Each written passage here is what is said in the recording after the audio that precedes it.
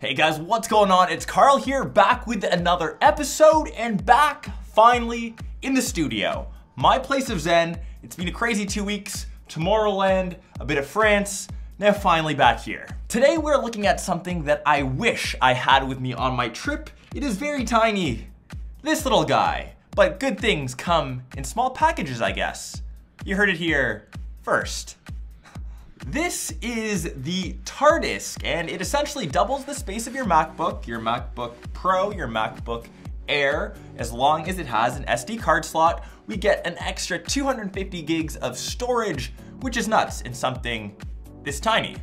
When I was editing over in France, especially when I was shooting in 4K or even 60 or 120 FPS, my hard drive filled up instantaneously. Wish I had something that was a bit more mobile, a bit more compact than the other hard drives that I was carrying around with me. This could definitely be the solution, so let's go ahead and install this puppy and see if we can get any more space on this guy.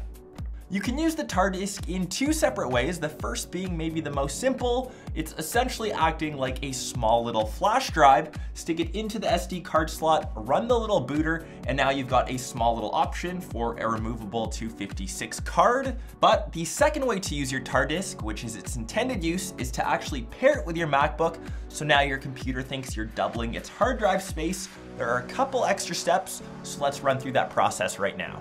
Just a couple things to note while we're going through this process. You have to turn off File Vault on your computer and decrypt your hard drive. My time is currently set to 57 minutes.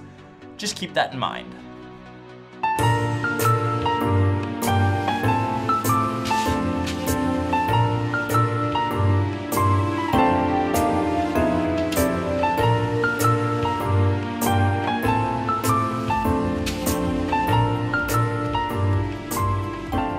Essentially be doubling most of your storage if you have a 256 gig MacBook. Since I went above and beyond and actually got the 512 gigabyte hard drive solution for my MacBook, I've increased mine by a third.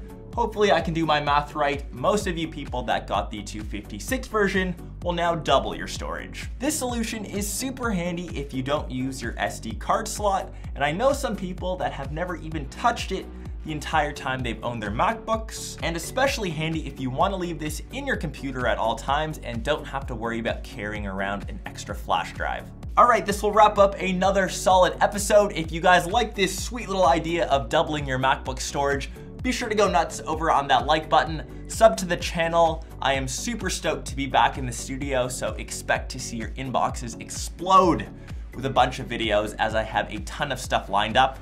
I will catch the rest of you in either one of my next episodes or vlogs. Peace.